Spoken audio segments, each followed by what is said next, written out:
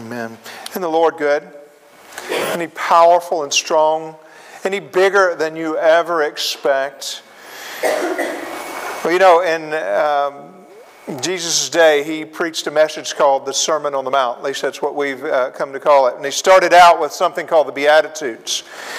And some people have called them the Be Happy Attitudes, and they've called them all different kinds of things. But in the midst of that Beatitude, He said this word in Matthew chapter 5 and verse 6, "Blessed are those who hunger and thirst for righteousness." You know what the promise was after that? For they will be filled. They will be filled. A promise from God today. Blessed are those who hunger and thirst after righteousness, for they will be filled. How many of you guys have been praying for revival some parts of your life? Maybe some of you have. Maybe some of you have no idea what it means. It's when God's people really allow God to get a hold of them and it begins changing the world around them. You know what the key to revival is, guys? You and I hunger and thirsting after righteousness, because the promise from God is that we will be filled. Do you hear that, and do you believe the Word of God today?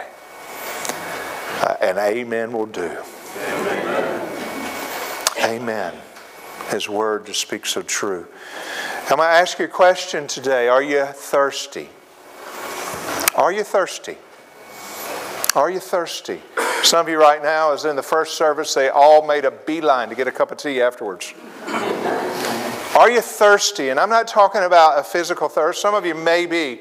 You may be just saying, man, I'm a little dehydrated. I need some water. I need this or I need that.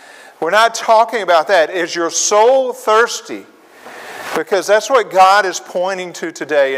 And when we look at the Beatitudes and we look at the Sermon on the Mount, what Jesus taught there was shocking to the people. And, maybe we should call this, are you shocked? Well, I don't think so, because it was shocking in a way, because here were this group of people that have been hearing about the Messiah all of these years, and they've been studying the law, and they've been studying the Bible, and they've been going to church, and they've been doing all of these things that were supposed to, get them to God, that people told them they would get to God. And here when Jesus began to teach, and He said, blessed are those who hunger and thirst after righteousness, they will be filled. And it's like you see God just overwhelming them. And it's not so much a shock as it is a sheer relief that when they get that thirst and that quenched from God, and God just begins to fill them up so completely, it's like, wow, this is what I have been missing all of my life. And some of you said, well, Craig, I had that experience when I came to know Jesus, and wow, God just touched me, and I recognized this is what I've been missing all of my life. And I want to tell you that was true in my life.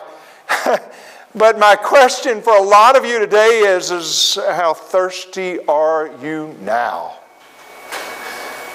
Because the truth is God's Word just begins to pour in us. It should make a thirst that cannot be quenched, and yet the quenching continues to be filled up because Jesus fills in us that river of life that just overflows.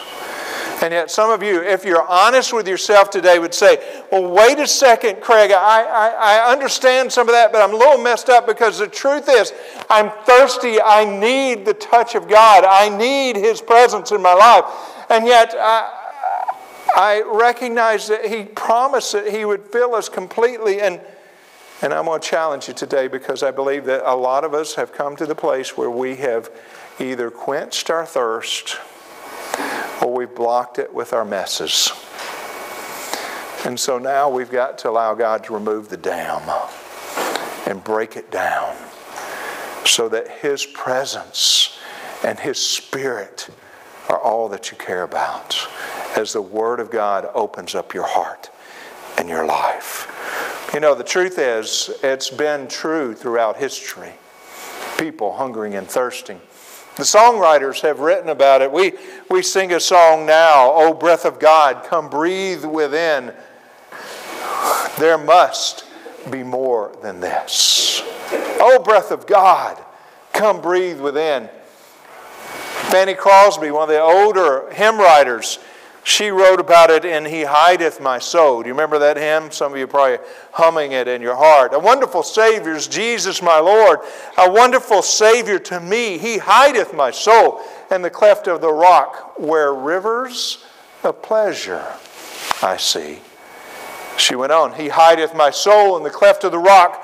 The shadow that shadows a dry, thirsty land. Do you hear it? That longing of that dry and thirsty soul. Do you feel it? Are you thirsty today? You know, the psalmist wrote about it.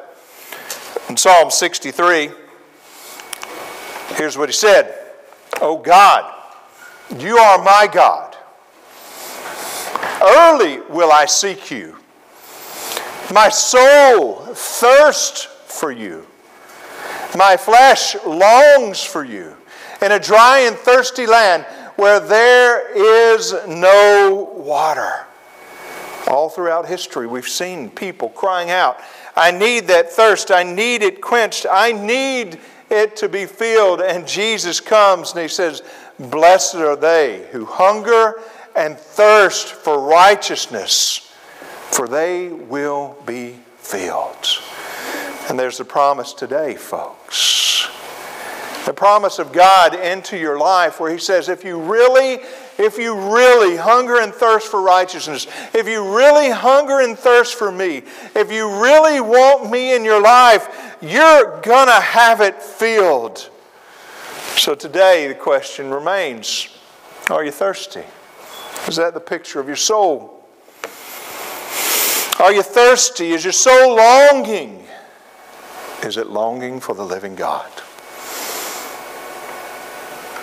I have to ask the question, have you ever let the Lord fill you? Have you ever come to know Him as Lord and Savior? Because that's where the initial drink comes.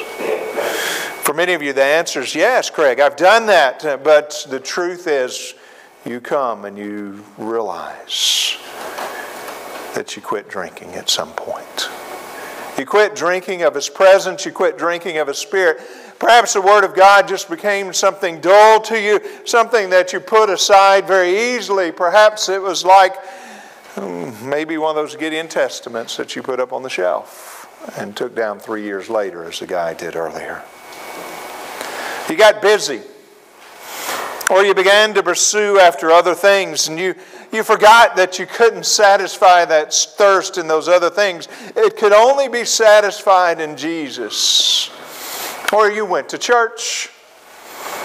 You did the things you thought you were supposed to do. You had your quiet time. And yet, you still thirst.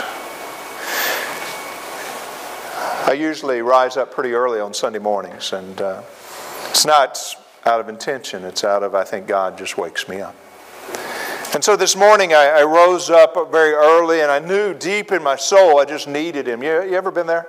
Lord, I just need You. And so I got to my quiet time and I've been reading this devotion that's online. I read through the devotion online and I closed it up. And have you ever gotten to that point where you've read through something and you realized you didn't let any bit of it go in?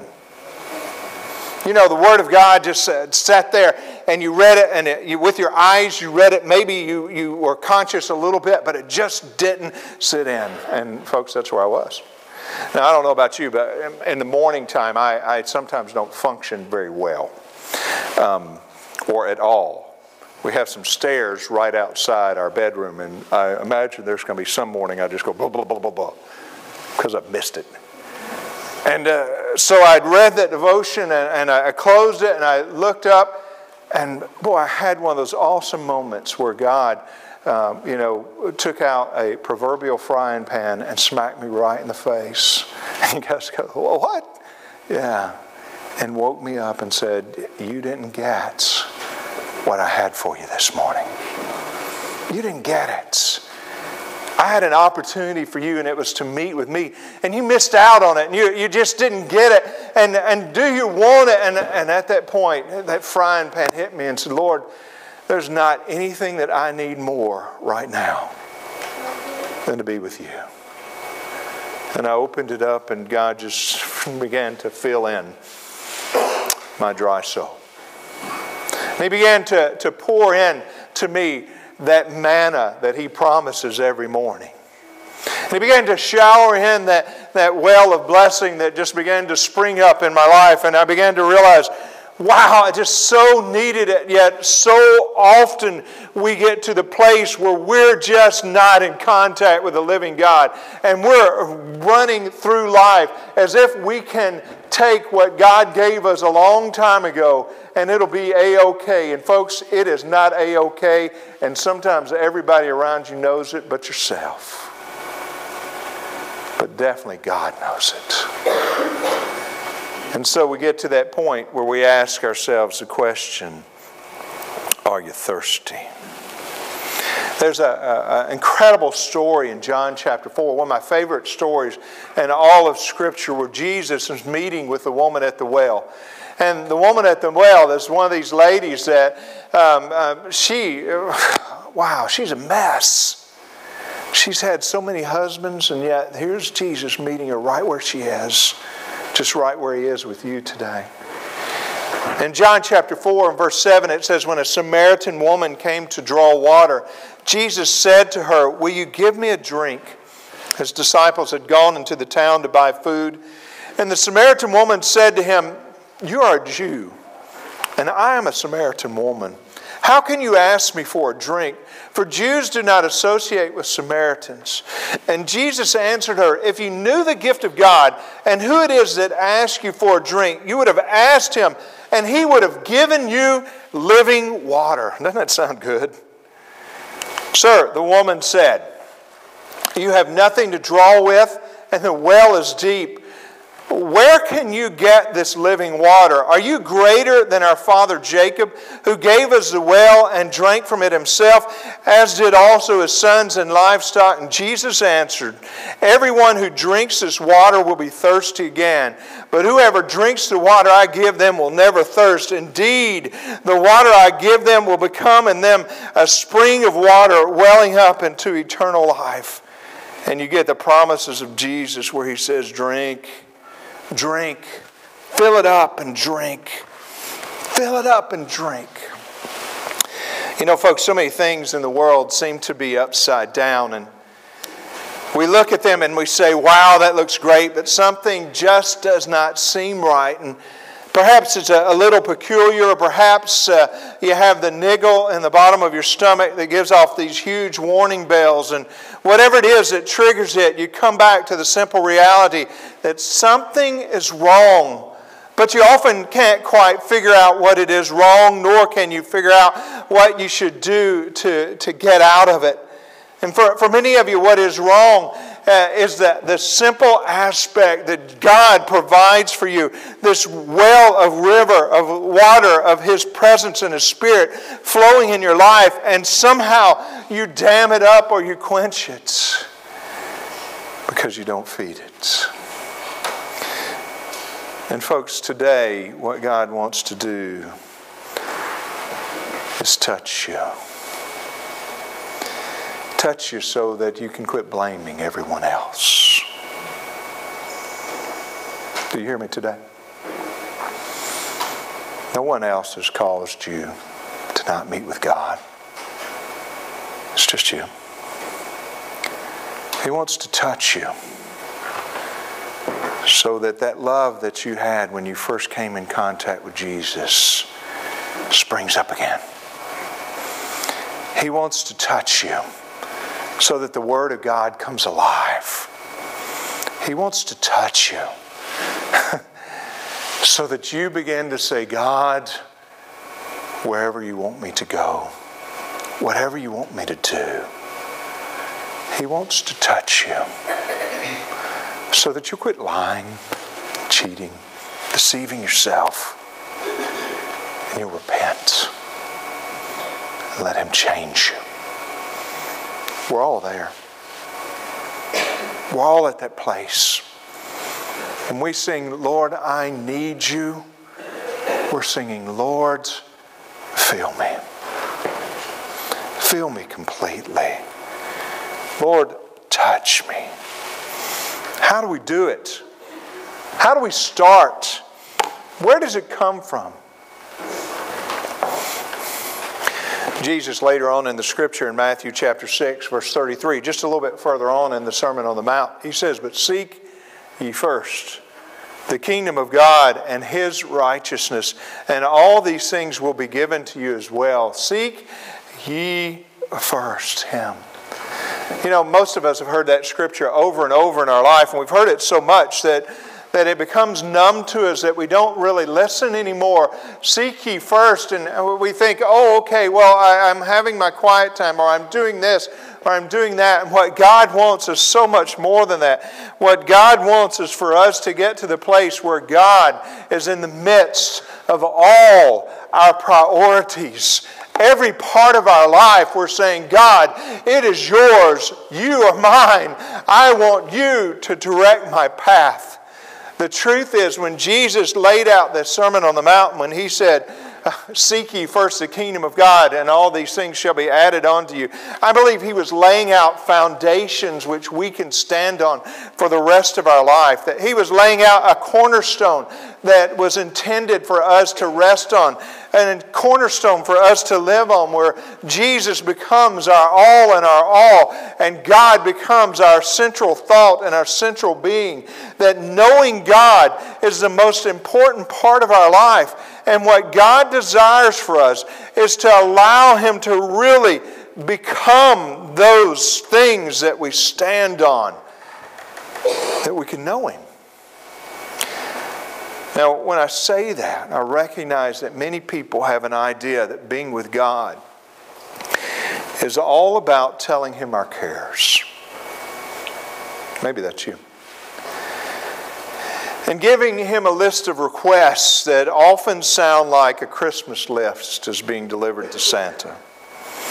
And folks, I want to challenge your understanding today on that. I want to challenge your understanding on what seeking God and knowing God is all about. You see, seeking and knowing God is more about listening than it is talking. You know, we also have a tendency to presume on God, to not really meet with Him. I think it's Satan's ploy. We go through the motions. We may even have a devotion. We come to church, but we don't let the Word of God saturate our heart. We become as stone. We don't take the manna from God each day. We don't allow Him to fill us up with His water. We don't feed our soul. Wow, we presume on God. All right. Any of you guys recognize that picture? That's a picture of St. Andrews on the 18th green of St. Andrews. Now, if you've never been there, plan your trip right now. You need to go. It's the greatest place in the world. This is the winner of last year's British Open. It's a guy named Zach Johnson.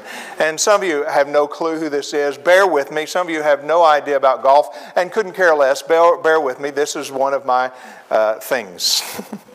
You see, it became one of my things when my grandfather first took me to the golf course when I was 4 years old. And you say, Craig, how in the world could you play golf at 4 years old? Of course I couldn't.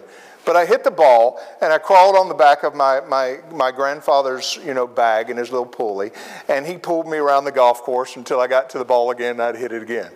And so those were some of my fondest and earliest memories of golf. And so from that time to the age of about 30, I was an avid golfer where I loved to play and just enjoyed playing. Now since then, and I know some of you are looking at me and say, Craig, you're not over 30. Thank you very much.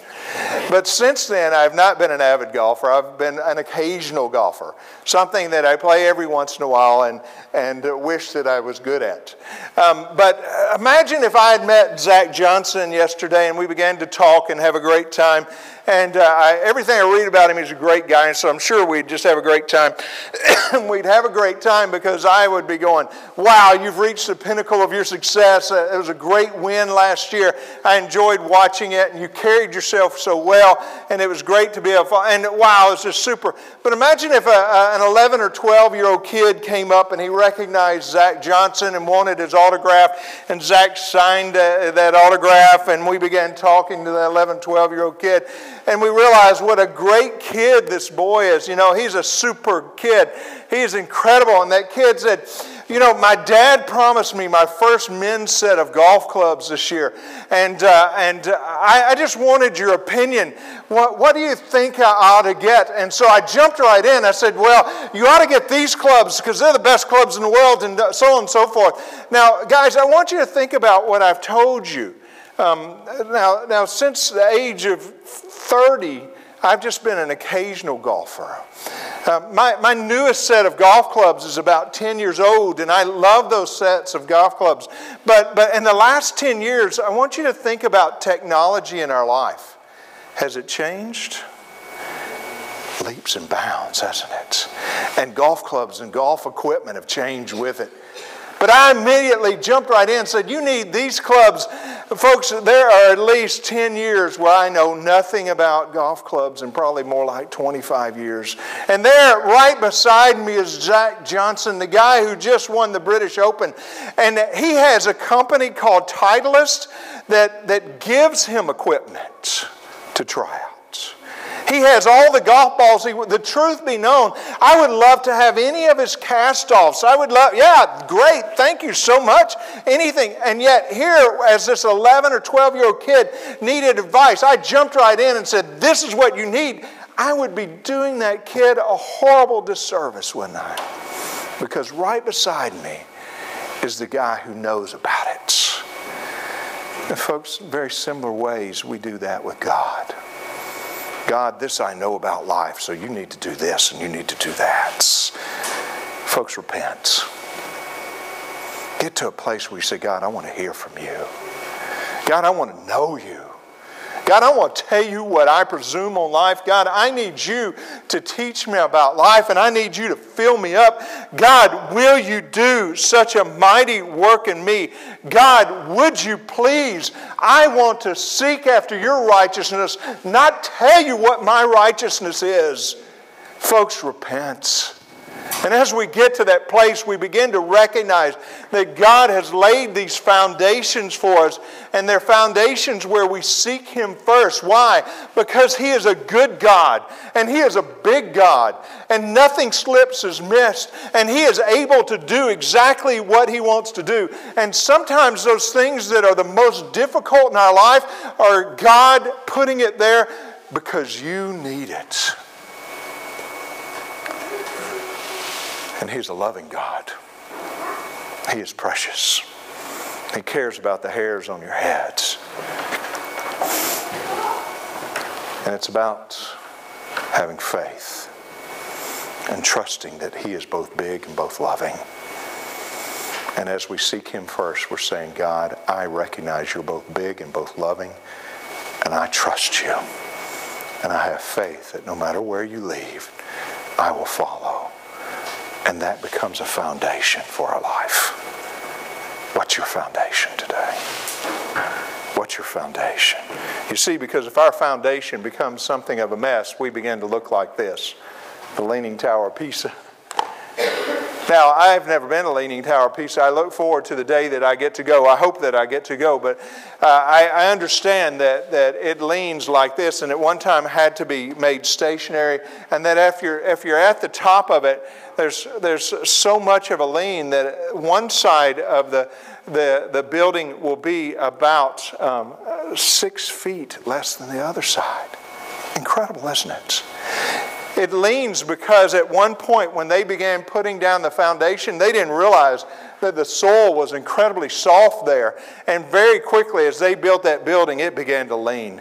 But folks, I want to tell you that if that foundation is not laid on the right things with God, there are things that happen in the midst of it, because you're able to walk in the Leaning Tower of Pisa and you're able to climb it. Did you know that? I didn't know it. I looked it up. I thought, wow, wouldn't it be great to climb the Leaning Tower of Pisa? But the truth is, I have trouble with a little vertigo. And if you climb the Leaning Tower of Pisa, my understanding is you're climbing it like this the whole way up. Can you imagine what you'd feel like when you got to the top? I think I'd be hanging on to that low side and feeling like I was going to fall off completely. But it gets even worse than that. Because the foundation was messed up to begin with, look at what the steps look like. They are wavy. They are crooked. They are a mess. Folks, if the foundation of your life is not built on seeking God first, your steps are wavy. They are crooked. They are a mess. And folks, if you've lost contact with seeking Him first, turn to Him. Repent. Seek Him first. And we get back to the question, are you thirsty today? Do you want Him? Then seek Him first. In Jeremiah 29, verse 11, the Scripture says, where God's talking, for I know the plans I have for you, declares the Lord. Plans to prosper you, not to harm you. Plans to give you hope and a future. Folks, today, we cry out for what the old-timers called revival. Where God's people get in touch with God and the Spirit of God moves mightily. And what we are crying out for, Jesus promises.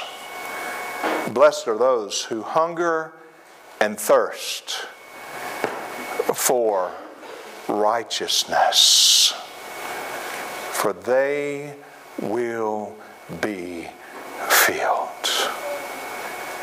I don't know about you folks, but today I want the rest of my life to be filled with a consistent hungering and thirsting. I hope you do too.